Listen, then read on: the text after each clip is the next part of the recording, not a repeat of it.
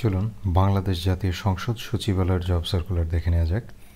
সর্বপ্রথম যে পদ আছে সেটি হচ্ছে হিসাব রক্ষণ সহকারী, 11 নম্বর গ্রেডের পদ, পদের সংখ্যা 1টি, যোগ্যতা বাণিজ্য বিষয়ে অনন্য স্নাতক ডিগ্রি। এরপর আছে ক্যাটালগার, 2টি পদ আছে, 11 নম্বর গ্রেডের পদ, স্নাতক ডিগ্রি সহ গ্রন্থাগার ও তথ্য বিজ্ঞান বিষয়ে ডিপ্লোমা থাকতে হবে। এরপর আছে বিতর্ক সহ সম্পাদক, 12 নম্বর গ্রেডের পদ, পদের সংখ্যা 1টি, যোগ্যতা স্নাতক ডিগ্রি এবং সম্পাদনা কাজে অভিজ্ঞদের অগ্রাধিকার দেওয়া হবে। এরপর আছে লেজিসলেটিভ অ্যাসিস্ট্যান্ট, 13 নম্বর গ্রেডের পদ, পদের সংখ্যা 2টি, স্নাতক ডিগ্রি থাকলেই হবে। ইন্সপেক্টর এস্টেট, 13 নম্বর গ্রেডের পদ, পদের সংখ্যা 1টি, যোগ্যতা স্নাতক ডিগ্রি অথবা diploma in engineering civil degree. এরপর আছে ফটোগ্রাফার স্টিল, 13 নম্বর গ্রেডের পদ, 1টি পদ খালি আছে, যোগ্যতা স্নাতক ডিগ্রি সহ ফটোগ্রাফির উপর সনদ থাকতে হবে অথবা কোনো অনুমোদিত শিক্ষা প্রতিষ্ঠান হতে এইচএসসি পাস সহ ফটোগ্রাফিতে ডিপ্লোমা থাকতে হবে। এরপর আছে টিভি টেকনিশিয়ান, 13 নম্বর গ্রেডের পদ, পদের সংখ্যা 1টি, এইচএসসি পাস এবং 2 বছরের ট্রেড সার্টিফিকেট সহ বাস্তব অভিজ্ঞতা থাকতে হবে। এরপর হচ্ছে 60 মুদ্রাক্ষরিক কাম কম্পিউটার অপারেটর, 13 নম্বর গ্রেডের পদ, 8টি পদ খালি আছে, স্নাতক ডিগ্রি সহ 60 লিপি এবং কম্পিউটার টাইপিং স্পিড থাকতে হবে। এরপর হচ্ছে ডেটা এন্ট্রি কন্ট্রোল অপারেটর, 9টি পদ খালি আছে, 14 নম্বর গ্রেডের পদ, স্নাতক ডিগ্রি সহ অপারেটর স্ট্যান্ডার্ড অ্যাপটিটিউড টেস্টে উত্তীর্ণ হতে হবে। বাংলা এবং ইংরেজি টাইপিংয়ে গতিসীমা যথাক্রমে 20 ও 25 শব্দ হতে হবে।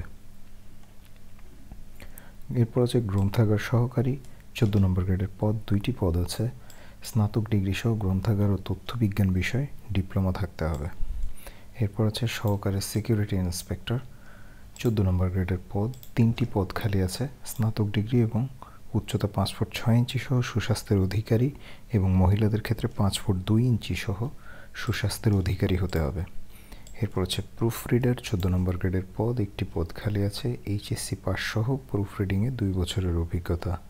অ্যাম্বুলেন্স ড্রাইভার, 2টি পদ, 8ম শ্রেণী পাস সহ ভারী যানবাহন চালানোর ড্রাইভিং লাইসেন্স।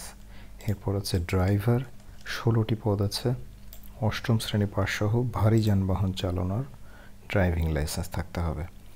এরপর হচ্ছে অফিস সহকারী কাম কম্পিউটার অপারেটর, 8টি পদ আছে, এইচএসসি পাস সহ word processing, data entry, typing ইত্যাদি গতি প্রতি মিনিটে বাংলা ও ইংরেজিতে যথাক্রমে 20 ও 30 শব্দ হতে হবে। এরপর সিকিউরিটি অ্যাসিস্ট্যান্ট, 18 নম্বর গ্রেডের পদ, 14টি পদ আছে, এইচএসসি পাস সহ 5 ফুট 6 ইঞ্চি উচ্চতা সহ সুস্বাস্থ্যের অধিকারী হতে হবে এবং মহিলাদের ক্ষেত্রে 5 ফুট 2 ইঞ্চি উচ্চতা সহ সুস্বাস্থ্যের অধিকারী হতে হবে। আনসার ভিডিপির মৌলিক প্রশিক্ষণের সনদপ্রাপ্ত হতে হবে। এপিআই অপারেটর, মাইক অপারেটর, 1টি মাত্র পদ আছে, 18 নম্বর গ্রেডের পদ, এইচএসসি পাস সহ মাইক অপারেটরের বাস্তব অভিজ্ঞতা থাকতে হবে। সর্বশেষ যে পদ আছে সেটি হচ্ছে মুয়াজ্জিন, 3টি পদ আছে, 19 নম্বর গ্রেডের পদ, ন্যূনতম আলিম ও কারিয়ানা পাস হতে হবে এবং সুকণ্ঠের অধিকারী হতে হবে। আবেদনের নিয়মাবলী বলে দিচ্ছি।